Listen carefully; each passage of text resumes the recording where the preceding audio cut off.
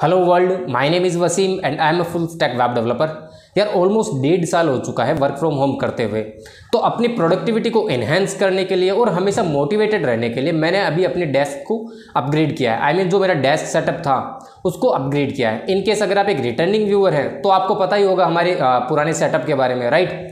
तो आज की इस वीडियो में मैं हर एक डिवाइस के बारे में आपको बताऊंगा जो कि मैंने खरीदी है with their prices. Okay, so without wasting more time let's get started.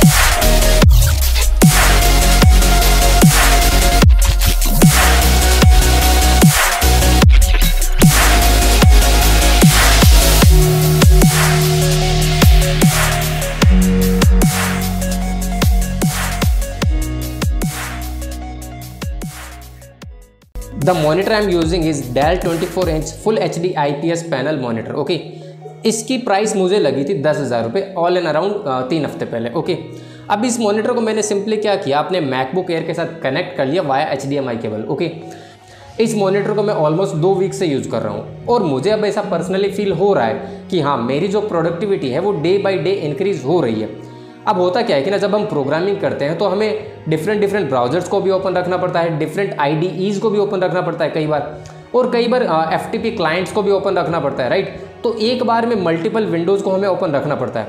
तो अब मेरे पास क्या हो गया, 2 मॉनिटर हो गए। तो मैं एक IDE को एक मॉनिटर पर ओपन रखता हूँ और एक IDE को दूसरे पर, या फिर एक ब्राउज़र को एक पर ओपन कर लिया, दूसरे को दूसरे पर कर लिया। तो जो स्विच करना होता है एक विंडो से दूसरी विंडो की तरफ, वो बहुत ईजी हो जाता है, बहुत जल्दी हो जाता है, राइट। और अगर मैं बात करूँ वीडियो एडिटिंग के बारे में तो वो भी बहुत स्मूथली और बहुत फास्ट एडिट कर पाता हूँ अब, क्योंकि इतनी वाइड स्क्रीन है। तो जो फ्रेम्स होते हैं, जो फाइल्स होती हैं, जो मीडिया फाइल्स हम यूज़ करते हैं, वो थोड़ी इजी टू यूज़ हो जाती है, इजी टू एक्सेस हो जाती है। तो नो डाउट प्रोडक्टिविटी इन्हेंस होती ही होती है। Keyboard and mouse I am using of del. These are wireless keyboard and mouse and it cost me around 1300 rupees. This laptop stand comes with a mobile stand actually, and that is why I bought it. It cost me around 600 rupees. This mouse pad, or you can say desk mat, it cost me around 750 rupees. इसका plus point क्या है कि ना, एक तो ये दोनों तरफ से यूज़ हो सकता है, राइट, डबल साइडेड है। दूसरा ये वाटर प्रूफ है, तो आप गीले कपड़े से इसको यूज़ करना चाहें तो कर सकते हैं, कोई खास फर्क पड़ेगा नहीं। Okay, for the sound I am using MXD wireless earphone. इसको मैंने अपने लोकल मार्केट से ही परचेज किया था ऑल एंड अराउंड 700 रुपीज़ में। ओके, हो सकता है आप इससे भी कम में परचेज कर लें, राइट। इसके अलावा जितने भी आइटम्स मैंने आपके साथ शेयर किए हैं ये सभी ऑनलाइन अवेलेबल हैं। इन सभी के लिंक आपको नीचे डिस्क्रिप्शन में मिल जाएंगे। In case you want bye then go for it. Last item in the list is my chair. It is an ergonomic chair which is specially design for the programmers. Basically वो लोग जो कि 8 से 10 घंटे system के आगे बैठ के काम करते हैं, चाहे प्रोग्रामिंग करें या XYZ कोई और काम, उनके लिए ही स्पेशली डिज़ाइन किया गया। तो ऑलमोस्ट 1 हफ्ते से मैं इसको यूज़ कर रहा हूँ, तो अभी तक तो सब कुछ सही जा रहा है, सब कुछ मुझे ठीक ही लग रहा है इस चेयर में।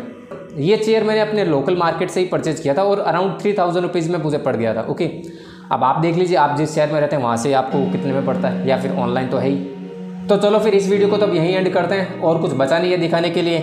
जाते जाते वीडियो को लाइक ज़रूर कर देना और साथ ही साथ चैनल को सब्सक्राइब भी कर लेना for the other valuable content. तो चलो फिर सी यू, बाय बाय।